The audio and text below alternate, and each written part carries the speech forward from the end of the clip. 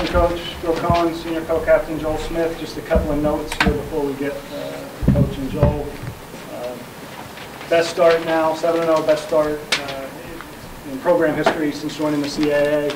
It's the best conference start since a 9-0 start in 86-87, so a span of 26 years.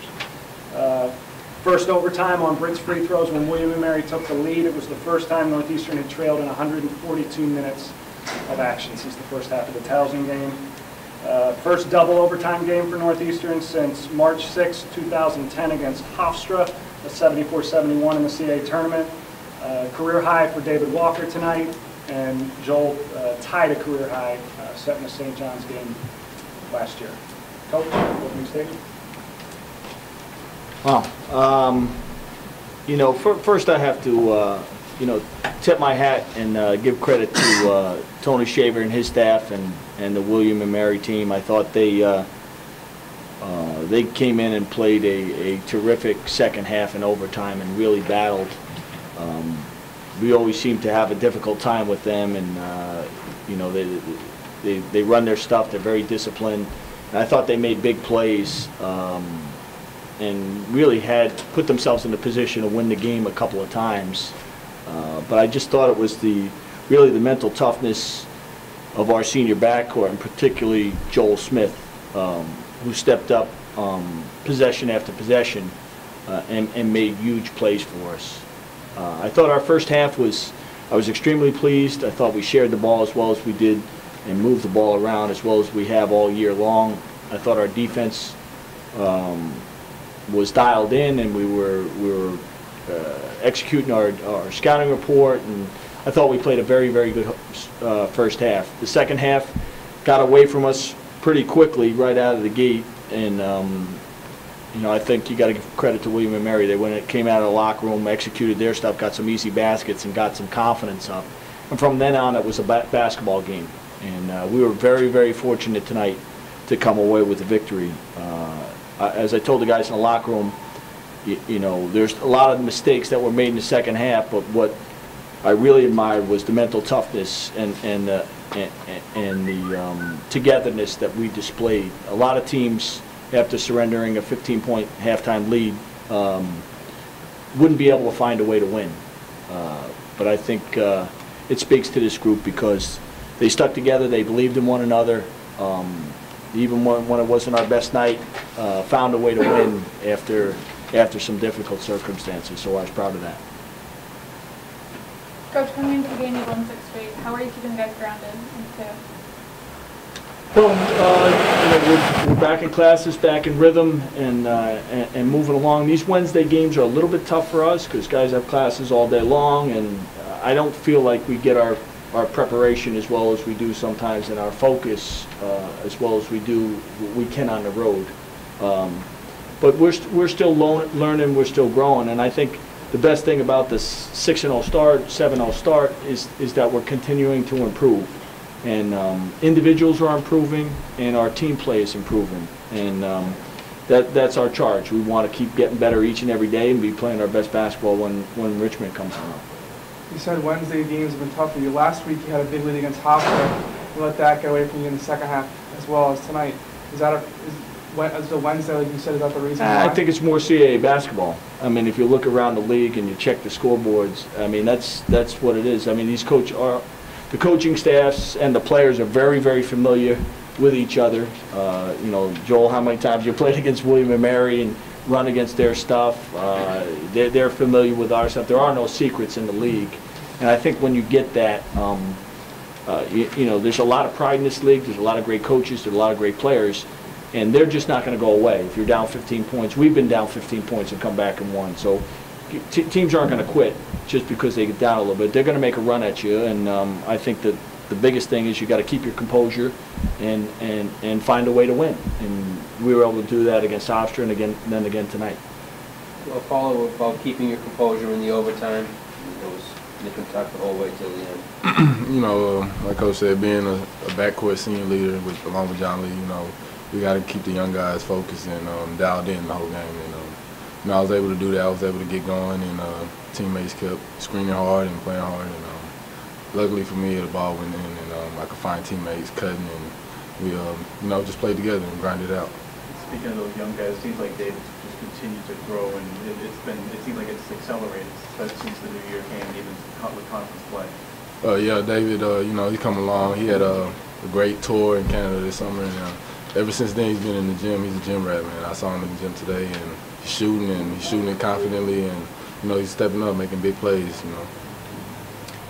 Coach, Stinko Marshavelski had a streak of several games where he played more than 12 minutes tonight. Sure. With double overtime, he only got 5 minutes. Was that because Zach Stahl's back from injury, or was there? No, I thought it was really speaks to William and Mary's offense. They play a lot of 4 out and 5 out, you know, and there's a lot of screening and movement, and you know, there's some great games, and Dicko's has helped us and will continue to help us. But I just thought we were better staying a little bit smaller, so we can give ourselves a chance to get out the corner shooters. They do such a great job of spreading you and taking advantage of bigger bodies. So, you know, Dicko's worked hard. I thought, you know, he's earned a spot in our rotation. There are going to be nights when we're really going to count on him. But tonight, you know, coach's decision, I thought we were a little bit better going smaller. Coach, last shot of the first OT, you went with the lob to Walker. Was that planned? Did you know you had the fresh shot clock? There were 4 seconds on the clock, and we were trying to catch him. I thought we might get a foul there too, and Davey might not be. You know, we tried to use Joel to the corner on it's a play we've run before. We run Joel to the corner and see if we can get the defense going that way and try to get it. I thought Davey had a clean run at it. Maybe the pass was a little bit low, but sometimes you get a quick foul on that, and then we'd go home. You know, I think give William and Mary credit. They sniffed it out pretty good and defended it. Coach, your front court, your starting front court went combined 4 for 21. How much of that was the play of their front court? I think very much so. I mean, Tim Rostover is one of the best post players in this league. He's very, very physical. I thought he bothered Reg a lot, particularly in the first half, just walling up and being physical with him in the post. And then I think Reggie kind of lost his confidence a little bit and missed some easy ones.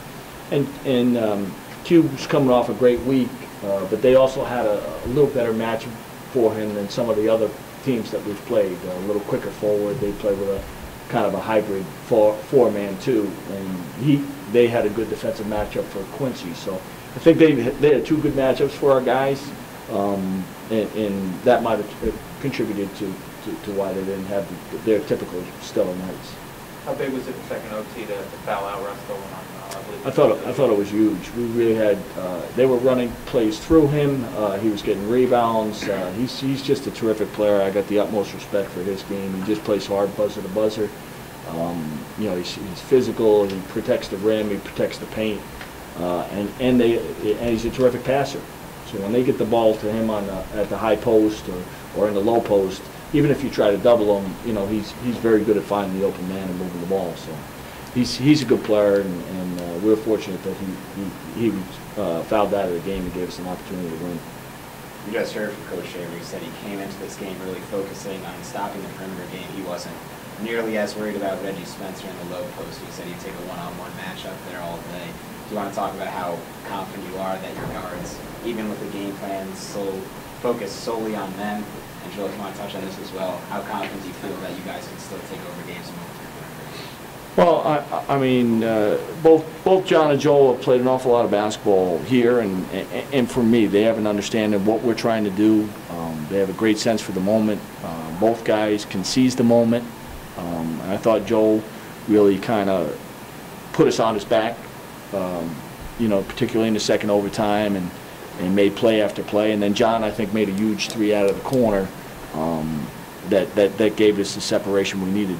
We need them to play at an elite level if we're going to compete for a CAA championship. And I tell these guys all the time, I expect that from him. I mean, quite frankly, when he's open and the ball doesn't go in the basket,